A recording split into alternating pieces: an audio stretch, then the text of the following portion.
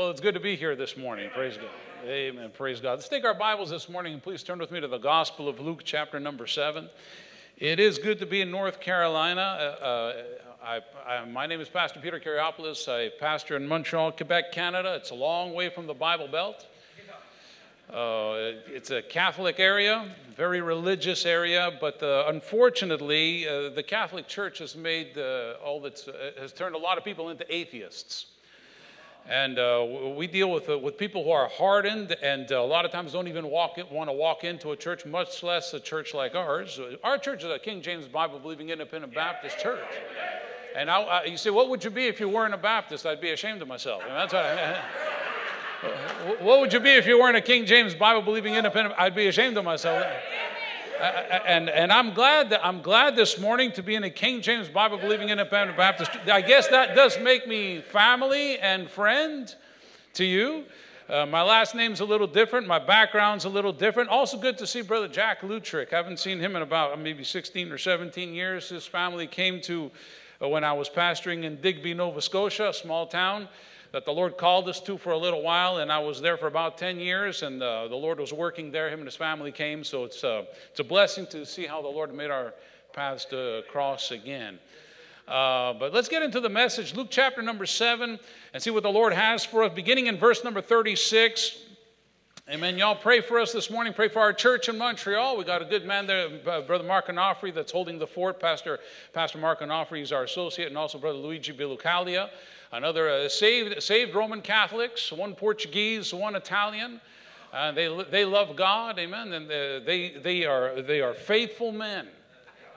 And we serve God together. We started off together, just starting off. Our church got started. I'll tell you a little bit of the story, but our church got started. Really, it was a man from the Bible Belt, from Alabama, Pastor Larry Theophanopoulos, and he was a missionary to Greece for about, I think, 13 years.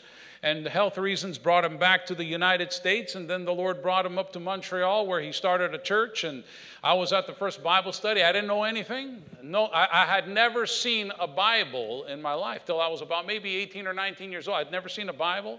I didn't know there was such a thing as a Bible. I didn't know there was 66 different books in the Bible. I thought it was all just Holy Bible.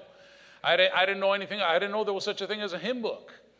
But the first time I ever walked into a King James Bible-believing independent Baptist church was in Vermont, because there was no King James Bible-believing independent Baptist church in our town.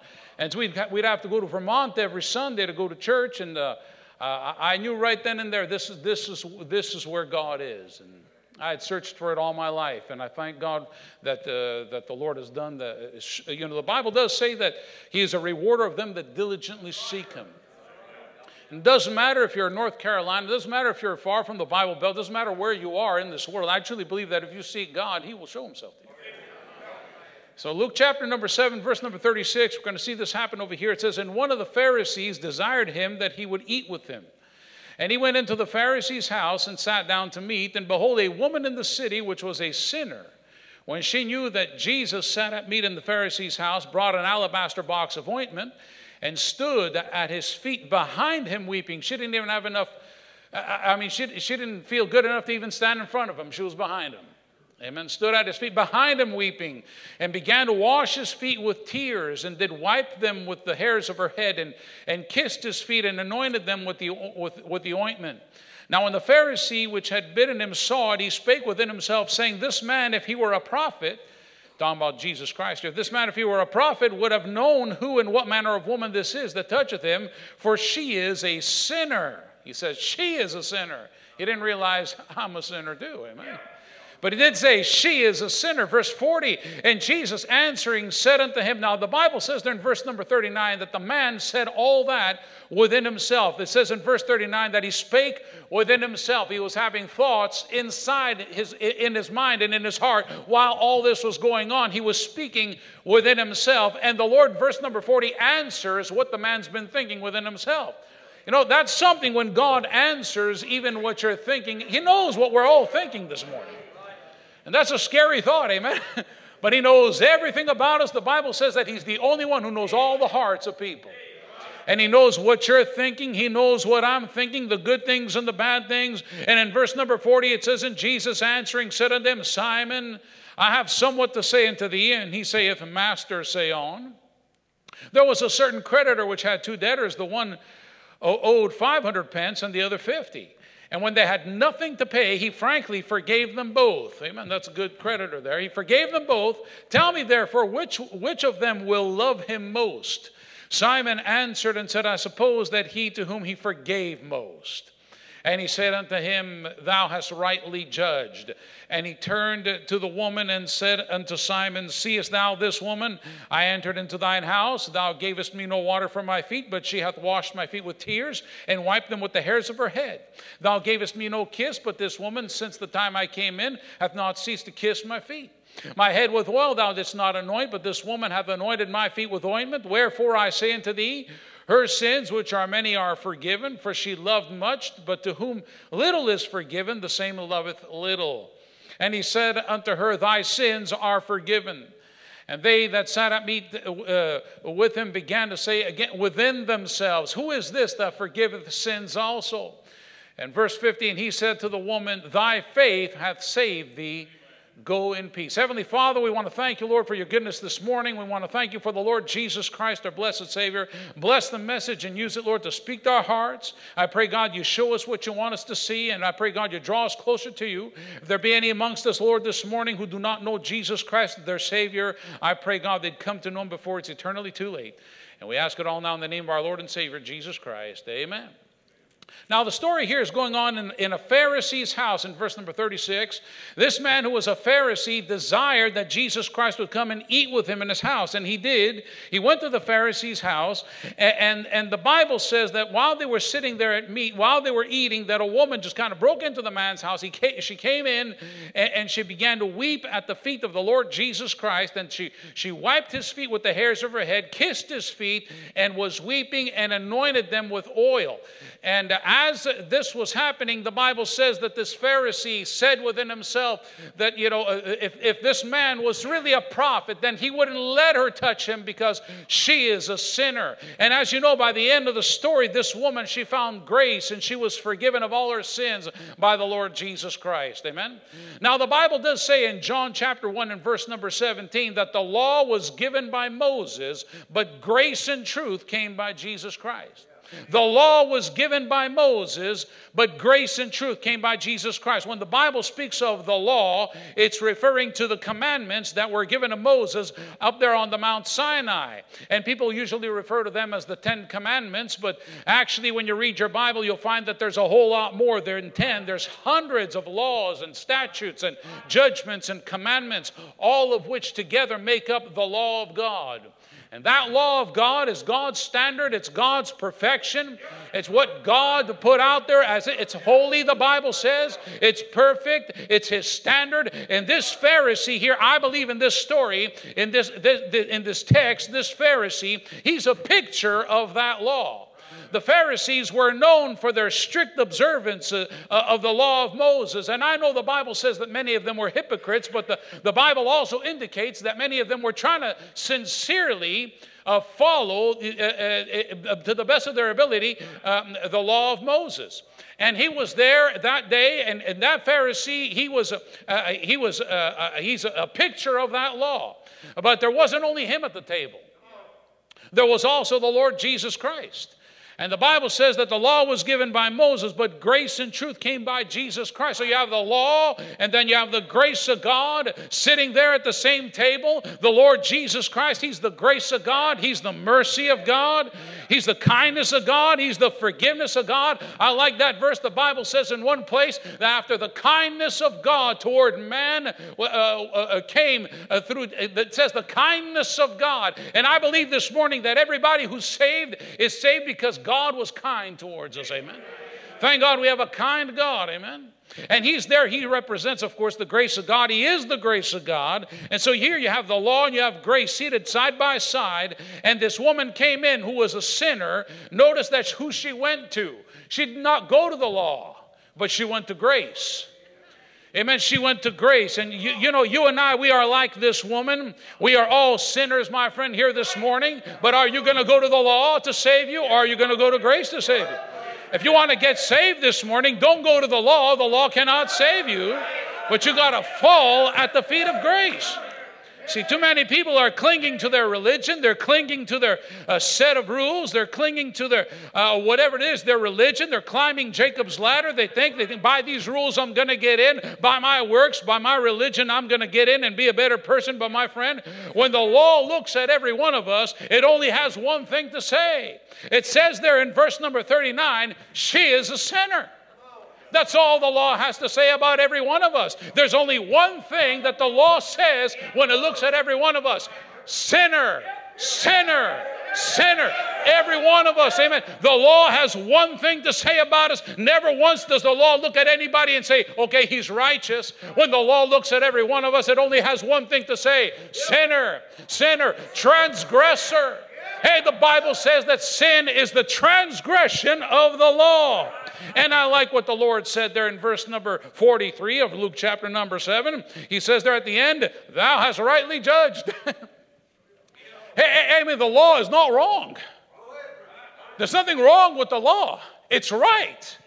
It gives us a true, it's a true judgment of what we are. If you want to know really what you are in the eyes of God, go back and read the law, and you'll see how many times that law says should be put to death, must be cut off, shall be, put to death, stoned to death. I mean, when you really want to see what you are in the eyes of God, my friend, you don't pick up some book written by some guru somewhere, some Dalai Lama or some Pope or who knows what. I mean, even when the Pope died, they had to offer prayers for him to come out of purgatory. Even the Pope's not going to heaven. Imagine that. What does that say about all the other Catholics? Amen. Are we all right this morning? I'm trying to help you a little bit. I'm trying to tell you that the law gives a true righteous judge. Thou hast rightly judged. The Lord, my friend, he said to the law, you're right, she is a sinner. Thou hast rightly judged. And my friend, when I measure myself by the standard of the law, when I measure myself by what I see in the Word of God, it's true. I'm a sinner, and God has rightly judged what I am. Amen. I'm a sinner. You're a sinner. The law is not wrong. It has rightly judged us all as sinners. We are all condemned under the law. We are all guilty of sin. But thank God there was not just the law at the table that day. There was somebody else at the table that day. There was the Lord Jesus Christ at the table that day. And He's the grace of God. He's the mercy of God. He's the love of God. He's the compassion of God. The Bible says the law was given by Moses, but grace and truth came by Jesus Christ. You know, when the law was given, it was given on tablets of stone. And they put those tablets in something called the Ark of the Covenant. And the Ark of the Covenant was placed in something called the holiest of all. Nobody was allowed to go in there except for the high priest only once a year. And the Bible says that he could not enter in without blood. He had to bring the blood of a lamb. And you know, that law, the Bible says those tablets, they were put into that Ark of the Covenant, and on top of the Ark, there was it was covered with a lid called the mercy seat. And when God looked down from heaven and He looked down through that mercy seat, He saw the law, He saw the commandments, and in all the tribes of Israel that were surrounding that, in every person, in every family, in every man, woman, and child, He only saw a lawbreaker in every one of them. Everybody is a lawbreaker according to His commandment, according to His law. Every single one of us falls into that category of lawbreaker. But once a year, thank God, that high priest would bring in the blood of a lamb and he'd put it on that mercy seat. And so when God would look down from heaven, He didn't see the law anymore, but He saw the blood covering the law. And when God looks at me this morning, He doesn't see the blood is covered. God was looking, God gave us the law. The law was given, but grace and truth. God didn't just, if all God ever did was give us the law, forget it. We have no chance. But He didn't just give us the law. He knew that centuries later, the grace of God would come in the person of Jesus Christ, embodied in flesh, and die on the cross and take upon Himself all the sins of the world and mine and yours. And That's why the Bible says that the high priest every year at the feast of unleavened bread, he would offer up the shoulder and the breast of the offering. The shoulder is where Christ carried the cross, and the breast is where he was pierced. And the Bible says that he would heave them, and he would wave them, and he would go like this, and he would go like this. Amen. And God was looking down through the ages, and he knew that one day the grace of God was going to come and cover all our sins. Every single, my friend, we're guilty. We're guilty according to the law.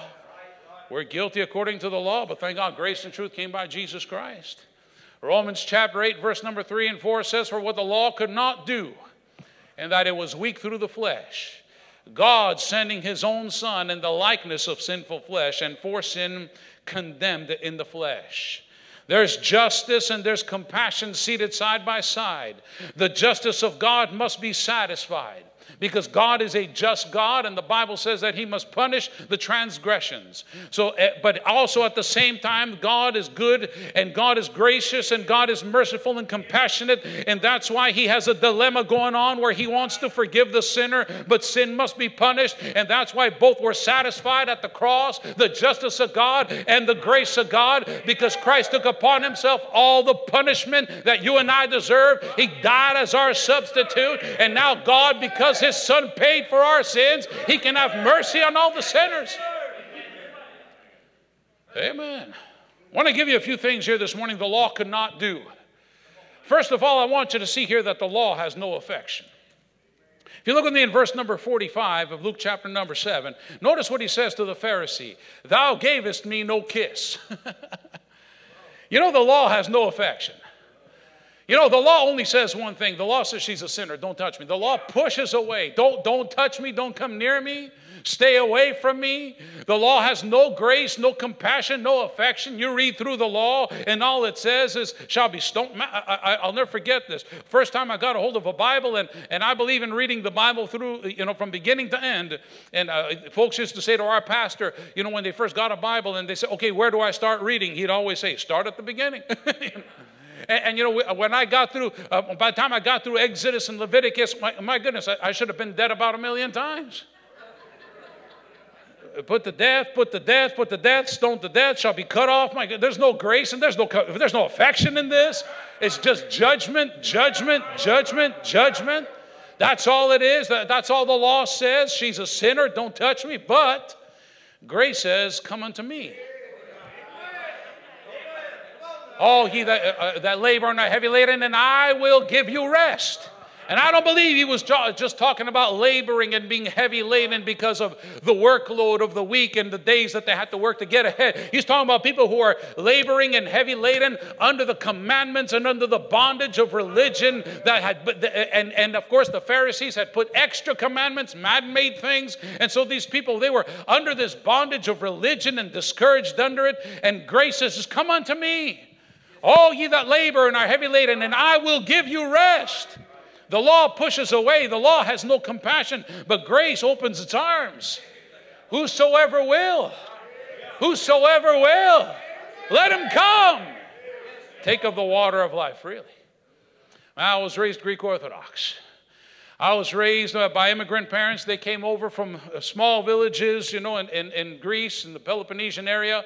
And from a child, my father, he was real abusive. He used to, he used to beat my mom. He used to beat my brothers. He beat me a little bit, but he didn't do it biblically. I mean, it was abuse. It's what it was.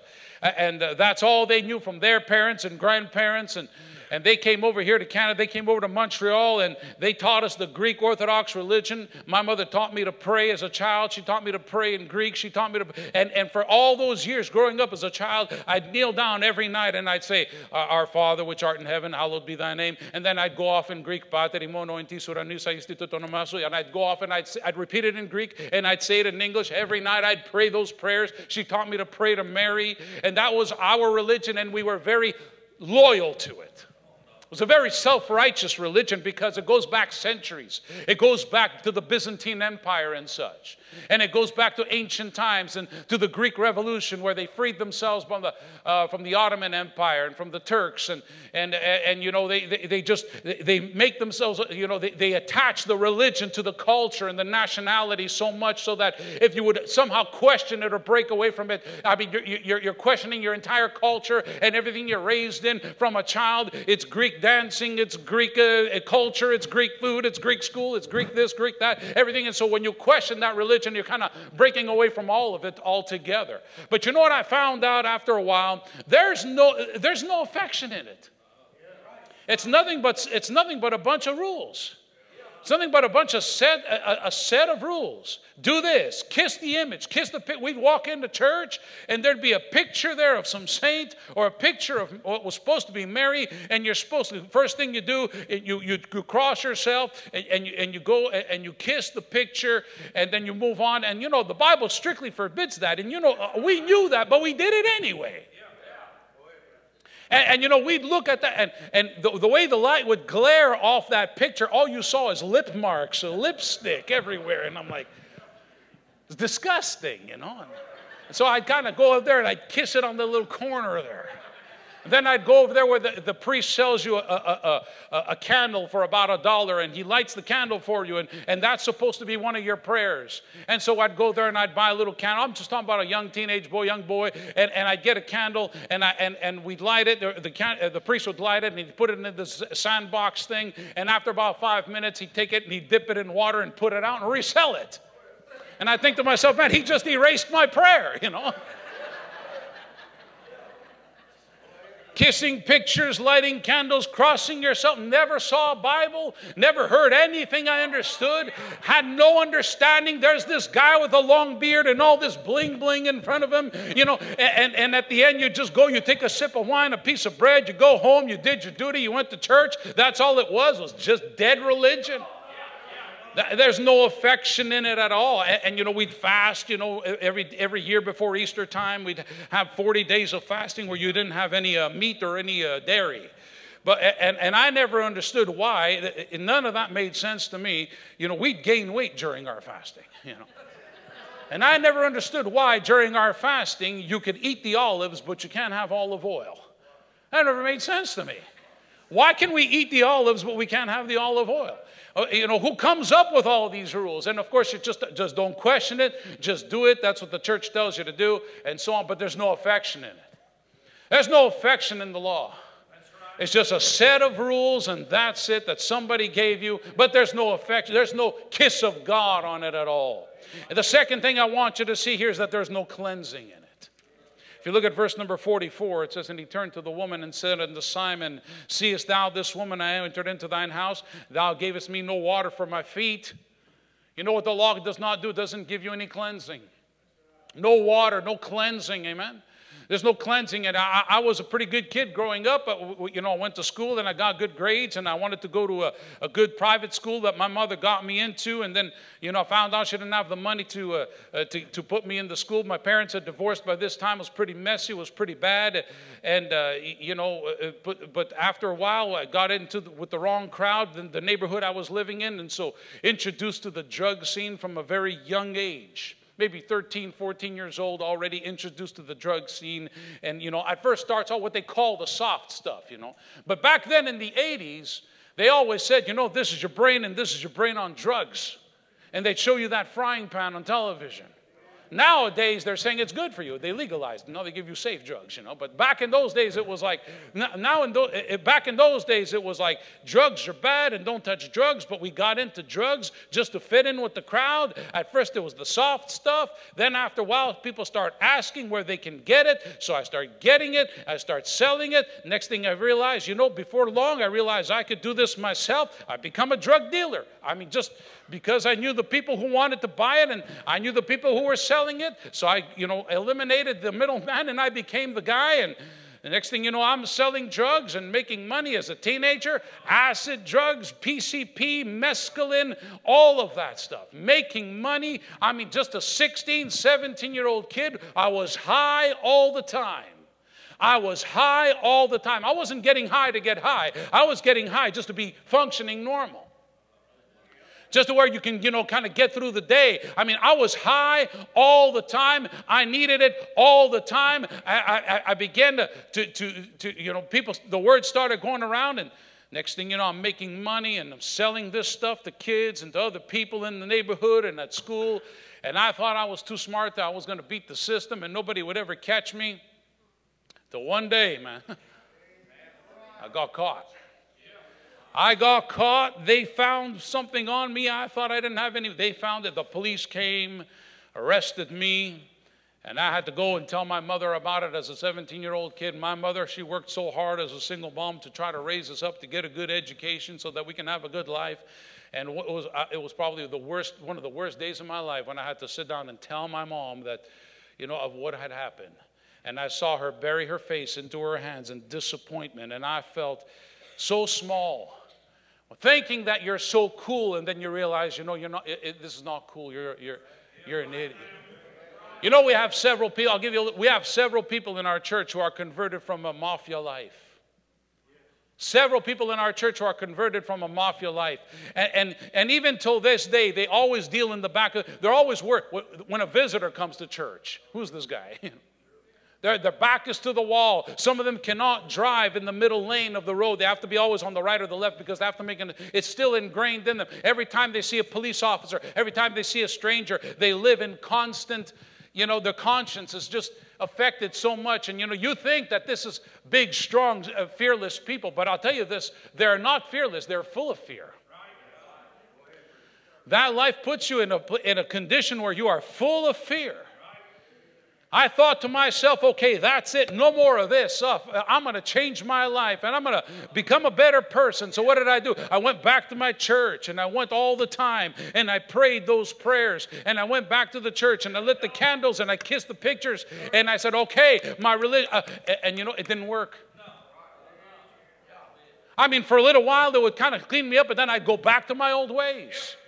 Then we got to where we were renting an apartment, and people would come to the apartment, and they'd buy dope from us in the apartment. We saw Haitian gangs come in and steal dope from our friends who also had other apartments like that in the area, because we knew a lot of people. And they'd come in and they'd steal their dope, or they'd steal their money. And I have friends that had to get into knife fights over trying to protect their dope or trying to protect their money. They called me Pitchfork Peter for a reason, because when I'd answer the door, I had a pitchfork. I was always afraid. I was living in fear.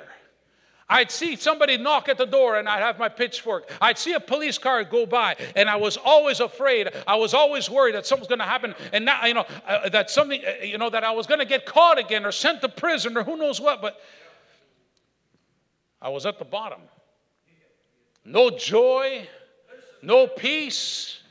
I mean, in a small apartment by myself, no furniture in there, just waiting for people to come and buy dope. And I'm sitting there all by myself. And what in the world has become of? I'm just 18 years old. 18 years old. Out with a bunch of friends one night, going out, getting wasted, getting doped up, and we were coming back to the car from the forest we were in, and we saw about 7 guys coming towards us. And right away we thought, okay, this is going to be trouble. We're getting ready to have a fight here in the middle of the night under the street lamp in this area. But to my surprise, they didn't want to get into a fight. One of them said, hey guys, we want to talk to you about the Lord Jesus Christ. It was a French church called La Bible Parle, which means the Bible speaks, and it does. And my initial response was, I got nervous, I got scared. I said, I don't know who these guys are. I said, I'm a Christian and I have my religion. And one of them looked at me and said, do you really have your religion, and are you truly a Christian? And I said, yeah, I do. He said, well, do you believe in heaven and hell? And I said, yes. And he said, well, then where are you going? Couldn't answer the question, but I knew right then and there, something inside me told me, I'm going to hell when I die. I told my friend, I said, I think we're pretty good. We must be going to heaven. My friend was honest with me. He said, Peter, if we died right now the way we are, we're all going to hell. Don't you realize that? Sat down with another friend of mine one day, getting wasted and sitting down by a water where we used to go and hang around for a while. And I said to him, I said, Kevin, I said, do you believe in hell? And he said, I don't know. I said, well, I want to make sure of one thing. I want to make sure that I don't go there. I don't want to go there. I heard a preacher one day. He was on television, of all places. Preacher on TV. And this preacher on TV, he said, you can be born again. And another thing about this preacher on TV, it was one of the evenings, I had nothing to do. I said, I might as well listen. You know, this guy, he already sowed a seed in my mind about where you're going when you die. I listened to this preacher, and he started preaching, and he started saying you can be born again. And he also said this. He said, you can know for sure you're going to heaven when you die. Another thing he said was he would always talk about Jesus. Jesus, Jesus. The name Jesus just kind of, every time he would say Jesus, it was like a megaphone in my mind and in my conscience. Because in the religion I was raised in, they had a big, big painting of Mary. And Jesus was this little baby. And in my mind, Mary was the strong one, and Jesus was the little one, and she had to protect him. And you know how they reason around that? They say, well, she's the compassionate one. And if you want to, you know, it's like if you want to talk to somebody and get a hold of if you want to get some mercy, you got to go talk to his mother. Because she's gracious and merciful. And, you know, Jesus and God, they're angry. They're mean. They're angry with you all the time. So you got to talk to his mother so his mother can soften their heart for you, whatever. That's how they reasoned around that. But they didn't have a mother like mine. My mother was strict and she was tough. And she came from the old country. She came out of World War II. She saw the Germans marching in her village. And then after that, the Civil War. I mean, she came from a rough and hard background. And she was not this, you know, soft person that they imagined. I mean, they didn't have a mother like mine. Whoever told you that story. But that night, I knew something was going to change. I went into my bedroom and I prayed differently. I didn't say, Our Father, which art in heaven. I prayed differently. I prayed to Jesus. I don't remember exactly all that happened in transfer, but something changed from that night. Because I prayed in my mind to Jesus, my Savior. We had a little children's Bible, and all it had in it was pictures and Bible stories for children. And that's all I could find. We didn't have a Bible. That's all we had. And I started reading it, and it began to speak to me. It really did. It began to speak to me. The first thing I remember reading is the Sermon on the Mount, in particular the verse that says, except your righteousness exceed the righteousness of the scribes and Pharisees, you shall in no wise enter the kingdom of heaven. And when I read that and all the other things in the Sermon on the Mount, I said, there's no way I'm getting in. I will never live up to this. But I wrote to that preacher on television, and they sent me a tract.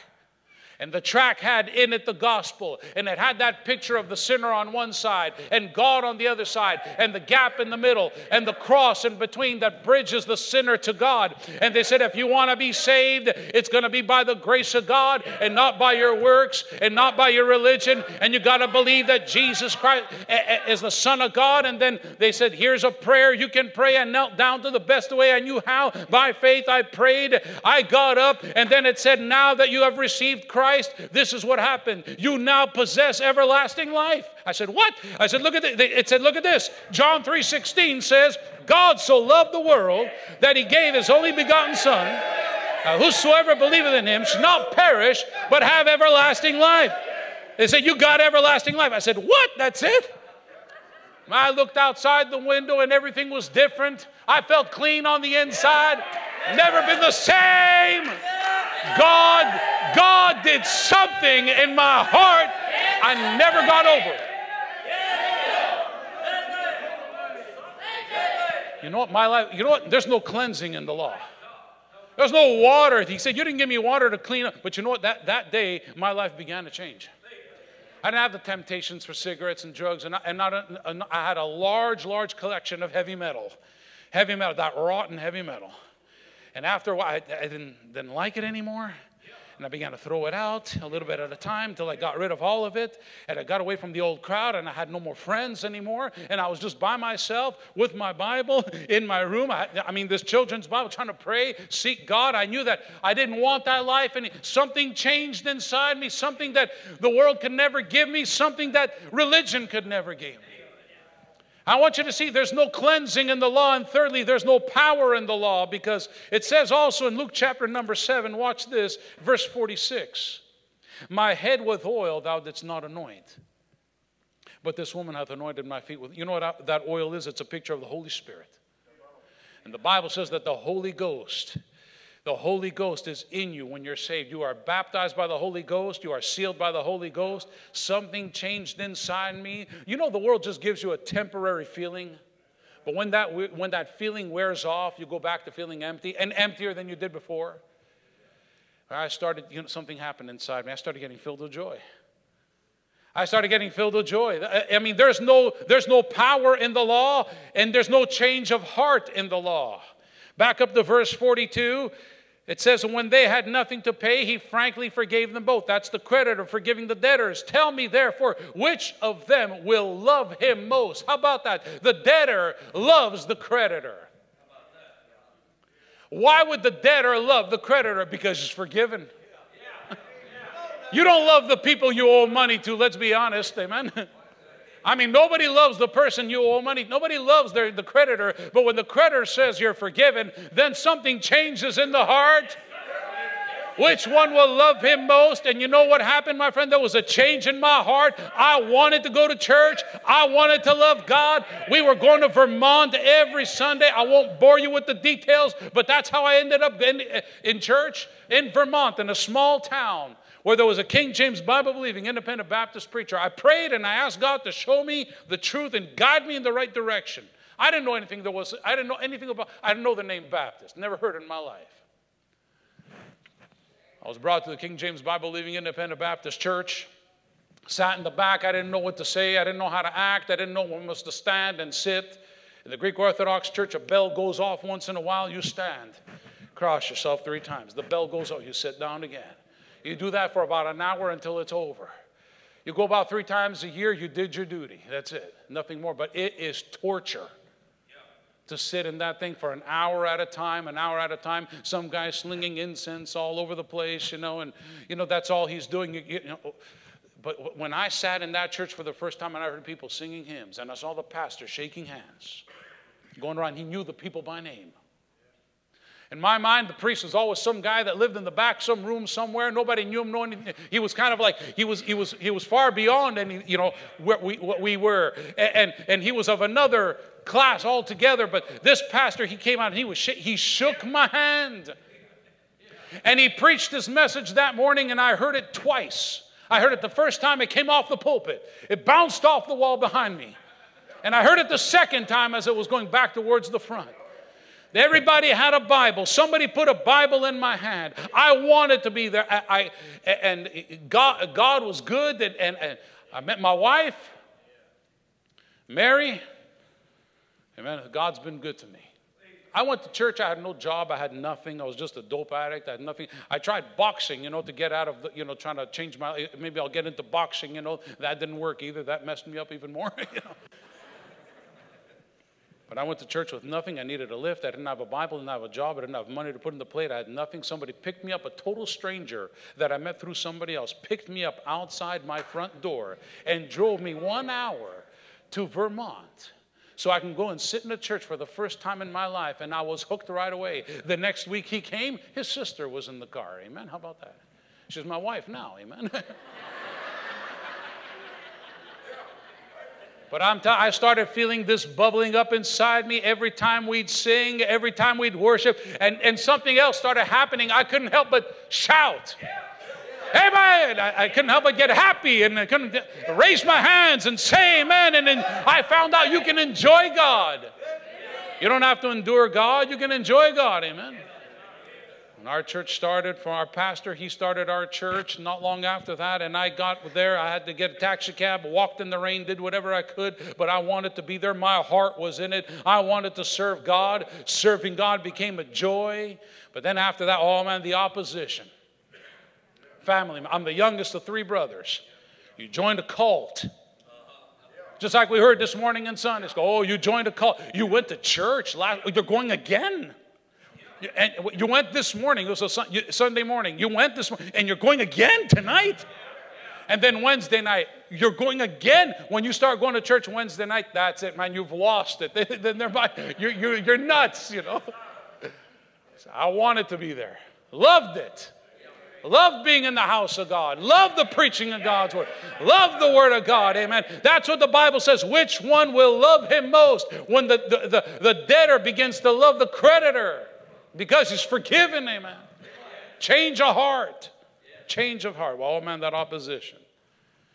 You know, like we heard this morning in Sunday school, we got a lady in our church battling that right now. She's Roman Catholic, got saved, her daughter, her son, and her husband is threatening to call the police on our church because we are recruiting people. We are a cult. You know what I say to that? Amen. We're trying to cultivate something.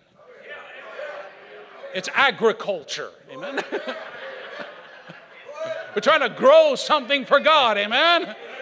Hey, listen. It's a cult. We're trying to, it's agriculture. We're cultivating something. Amen.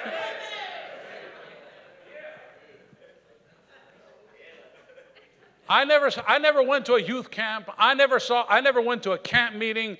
All we had was a small little group meeting somewhere, renting a building. Our pastor would set up a stack of song books and preach off of that. We had nothing but a handful of people. There wasn't all this life that you get to enjoy in your church. I mean, it was just a handful of us that were saved out of a Roman Catholic or Greek Orthodox background. But we were on fire. I was on fire.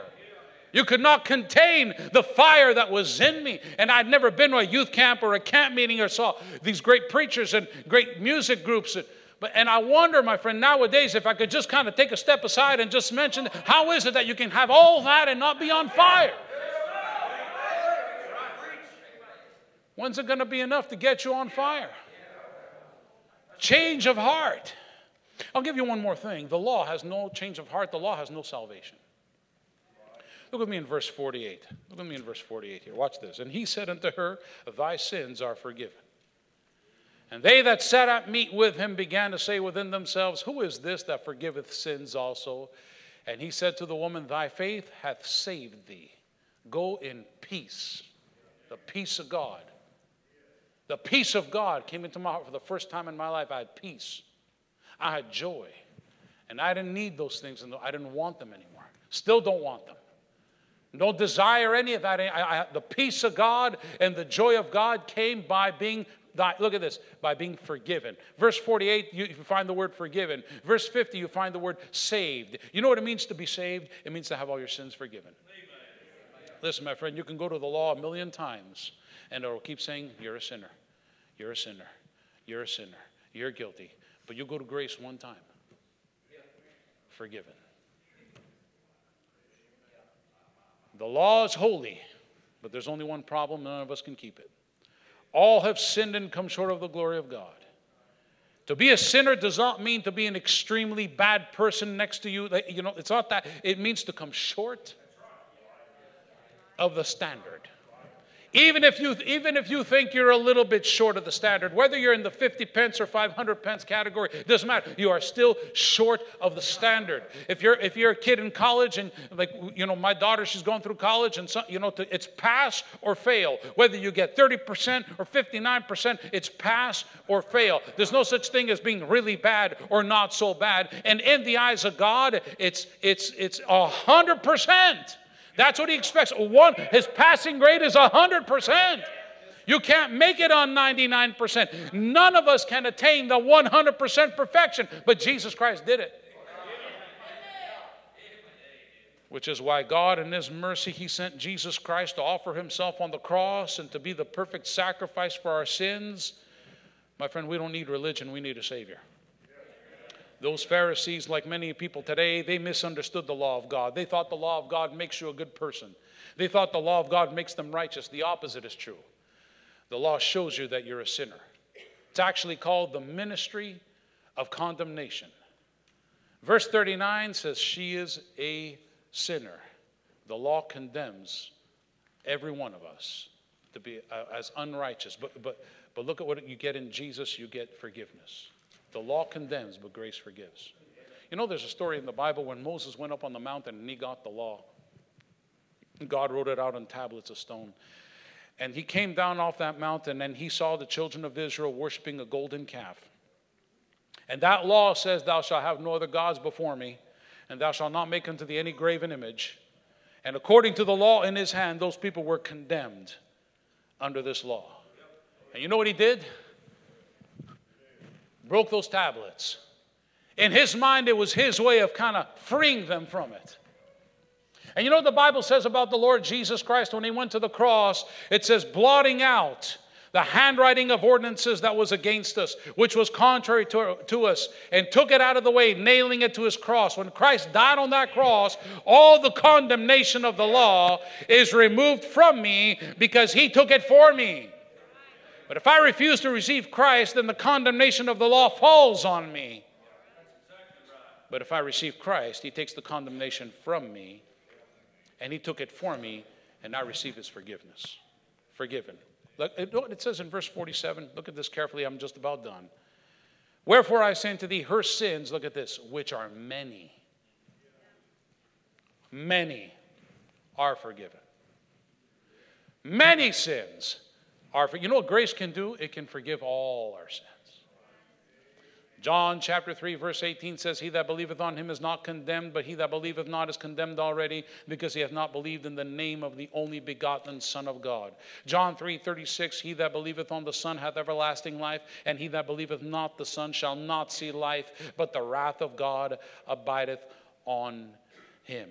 There's only one thing I want to leave you with here this morning, and it's found in Ezekiel chapter 18. And for sake of time, we won't turn there, but there's a verse in the Bible there in Ezekiel 18 where God says, the children say the parents have eaten sour grapes and the children's teeth are set on edge. And he says, you will not have occasion to use this proverb against me in Israel. You cannot make excuses. You cannot say, my father did this and now I'm like this. Look, I had an abusive father. I came from a broken home. It's no excuse. It's no excuse. I'm here to take away your excuses this morning. If you're not saved, you have no excuse. If you're not in church, you have no excuse. If I get to church, from a place far away from the Bible Belt and drive to Vermont an hour every Sunday so I can get to church and sit in church and have no revivals and no choir, no piano player. And all we had was preaching. And all we wanted was the Bible. And it was enough to keep us there. It was enough to keep us going back just to hear somebody open the Bible and preach it to us. We didn't need all this extra stuff. What excuse do we have? There is no excuse. The Lord is a rewarder of them that diligently seek him. There is nothing said about this woman's background. We don't know if she came from a broken home, if her mother was a drug addict. There's nothing said there. The Lord didn't say, the law just says she's a sinner, and the Lord didn't say, yeah, but you don't know her background, He didn't say you don't know who her mama was and who her daddy was and who her background. He didn't say, he made no excuse. He said, you're right, she's a sinner. And in the law of God, according to the law of God, it doesn't matter what our background is. We cannot use it as an excuse. Every single one of us, yes, we are sinners and sinners without excuse. And our excuse is removed from us this morning because God did not just give us the law, but he sent his Son to save us. There's no difference between you and me this morning. We're both sinners. I'm a forgiven sinner. I'm a forgiven sinner. That's what the Bible says. Thy faith hath saved thee. Thy sins are forgiven. When you call yourself a sinner, you're acknowledging that the law is true. It is. That's why I know I'm a sinner, because God's law is true and it's right. Under the law, I'm a sinner, but I'm forgiven by the grace of God. Not by works of righteousness which we have done, but according to his mercy he saved us. By grace are you saved through faith, and that not of yourselves. It is the gift of God, not of works, lest any man should boast.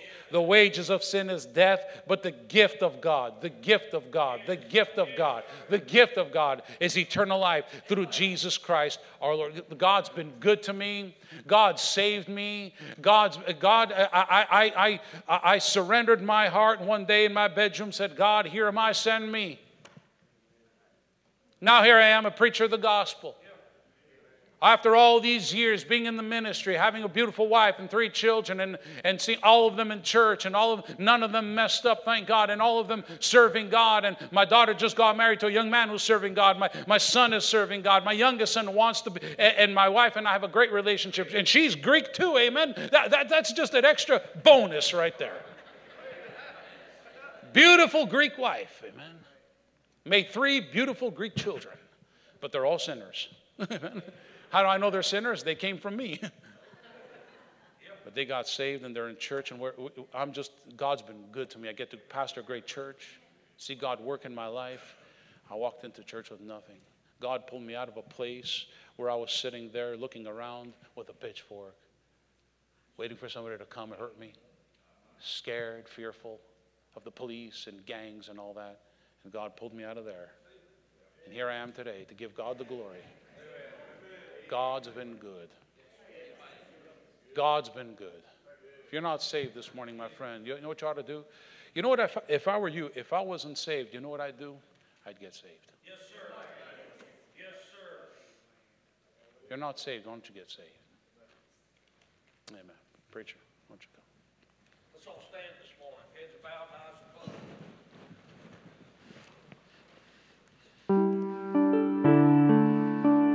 Brother Jack's going to come give us a good song.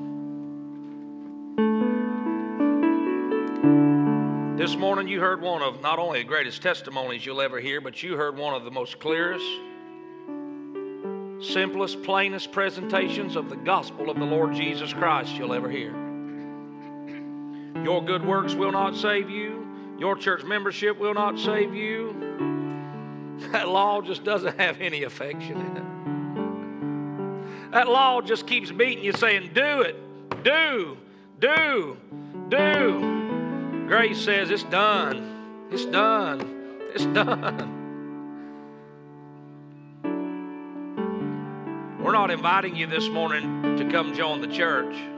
We're inviting you this morning to come have your sins forgiven and come to Christ.